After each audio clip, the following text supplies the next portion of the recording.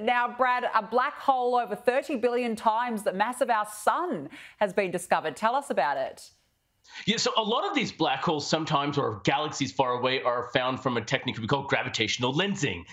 So you have a massive amount of galaxies, and that has obviously a lot of gravity in it, and gravity can bend light. So this is one of the consequences, so to speak, of Einstein's relativity, that gravity bends light around it.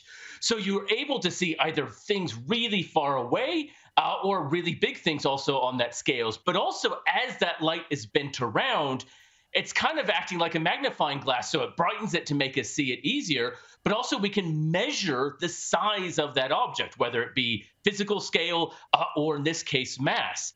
And so, spotting this galaxy with a very large black hole, it has now been determined to be about 33 billion times the mass of our sun.